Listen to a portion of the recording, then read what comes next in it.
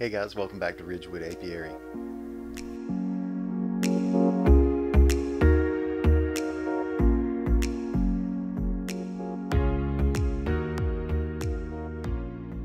So today what I'm wanting to do is actually go through some of the basic equipment you're going to need if you're wanting to get into beekeeping. What I actually did, just to let you know, is I bought a beginner's kit, and that came with a lot of stuff, and to be honest with you, it kind of caused me to want to expand faster than I needed to. So with today, it's just going to be the bare bones. Like, I want to get started tomorrow. First thing I would suggest getting at a minimum is a veil, something to actually cover and protect your face, just because if you get stung in the eye or near the eye, you actually could lose your vision. Plus, getting stung in the face probably hurts the absolute. You also may have noticed that whenever I am out at the beehives, I wear a hat, and I actually do that for two reasons.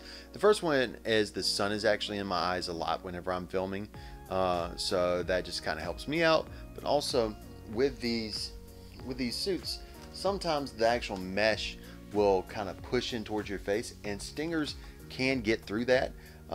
So the brim of the hat just pushes the actual mesh away from you a little bit. The other equipment you might need are some gloves, and that's just up to your own comfort level and how okay you are with the possibility of getting stung in the hand. And the next two items are going to be some of the most important items that you'll have in your beekeeping toolbox, and the first one is going to be your hive tool. You've seen me use this a lot, but you probably haven't really seen it up close. So it's actually got kind of a almost a bladed edge. It's not really sharp or anything like that, but it does taper down a little bit, and that just allows you to get in between the boxes, get in between the frames. There's many different styles of these. I prefer this one with the J hook on the end of it, because I can actually hook in between the frames and pry them out. You're also going to need a smoker. Now that's it for the necessary equipment that you're going to have to protect yourself and to work the bees, but you're also going to need something to keep the bees in. There's many different styles of hives. I went over that in my last From the Hive video. I just want to go through the different parts of this guy. This is a 10 frame Langstroth hive. Starting from the top, you have your cover. This is called a telescoping cover, because kind of like those Russian nesting dolls, as things go further down with this, they actually get smaller. Underneath the telescoping cover, you actually have your inner cover. This allows for a little bit of ventilation to happen. You can see this one actually has a hole right here. This acts as both ventilation and a top entrance for the bees. There are different types of lids that are called migratory covers, and they just fit flush. Basically kind of like how this inner cover just sits right here on top of the frames. That cover would just sit right on top of them. The next thing you're going to need is actually a box of some type. It could be a deep box like this, or it could be a medium box like this. You're also going to need frames to put into your box. There's many different types. This one is actually a deep with a black plastic foundation. They make this in white as well. I prefer having the black foundation in my brood chamber or my deep box, because it makes seeing eggs a lot easier. Having frames with the foundation is not necessary. People do actually use foundationless frames. Now hopefully you guys can see this, or at least see the comparison, but the black plastic actually has smaller hexagons on it than the green, and that's because the black plastic is mainly for worker bees and pollen stores and honeycomb, whereas the green is more for drones, which are just a bigger bee. Those are the male bees. The next thing you want to consider getting is actually this piece of wood down here. This is an entrance reducer, and it does exactly what it says. It reduces the size of the entrance of the hive. Right here is what we're normally looking at for the hive. So this actually has two different settings. It has a smaller one, which I use during the winter, and then once we get into the spring and summer, I could just flip it, and now I have a much bigger entrance for them.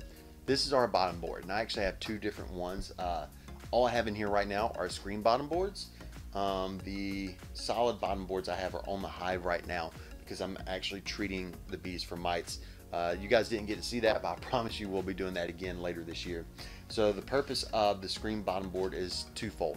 One is for ventilation, because we get a lot of humidity here in South Carolina, and any moisture in the hive is actually going to be harmful for the bees. So whenever the condensation starts to fall, it just falls straight through. The other reason is this is actually for integrated pest management. I mentioned that right now I'm treating the hives for mites, And this is one of the ways that we can actually treat them for mites, along with that green frame that you just saw. Mites tend to go towards the drone brood versus any of the other brood.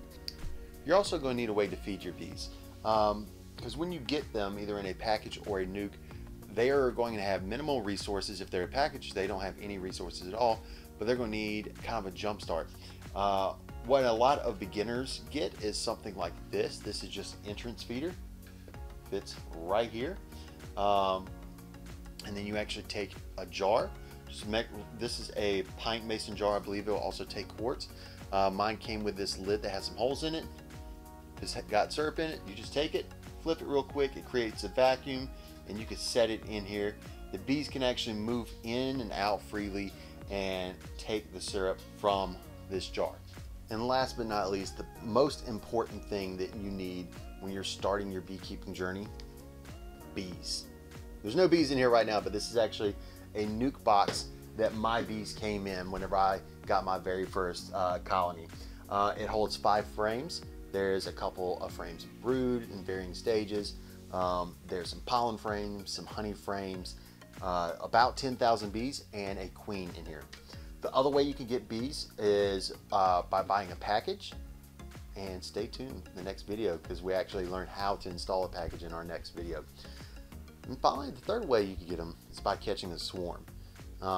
Definitely don't catch a swarm if you don't have equipment to put them in, because they're going to need a spot to go pretty much right away. To recap, here's some of the things that you absolutely need if you're going to start beekeeping. You need some type of face protection, a veil at a minimum, a jacket would be great, a full body suit even better. You need a hive tool. You need a hive, to include a bottom board, entrance reducer, a brood box of some type. It can even be the medium that I showed you earlier, with frames in it, and a lid. If you have the migratory lid, great, that's all you need. If you have a telescoping lid like this, you need the inner cover as well. There's 2 places that I would recommend checking out if you're looking for beekeeping equipment in the Midlands of South Carolina. The first one being Johnson's Bees and Supply, which is near Aiken, South Carolina. If you're in Augusta, Georgia, you can also check out them. They're relatively close. The woodenware that they carry is top-notch. It's very good quality. They have a good variety of products, and the owners are fantastic as well. If you're in the Columbia area, I would recommend checking out Blythewood Bee Company. It's actually where I got all of my equipment to start with, and they do have that beginner's beekeeping package I was talking about. All of them have their own website, so I'll make sure to include that as well.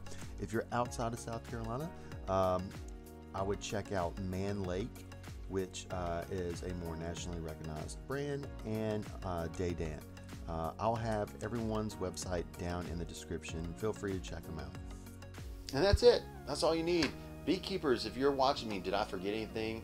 If I did, please let me know down in the comments. I want to thank you guys for watching this video. Please make sure you like, share, comment, subscribe, all the good stuff. Follow us on Instagram at Ridgewood Apiary. Check us out on Facebook as well. And thank you. Take care, guys.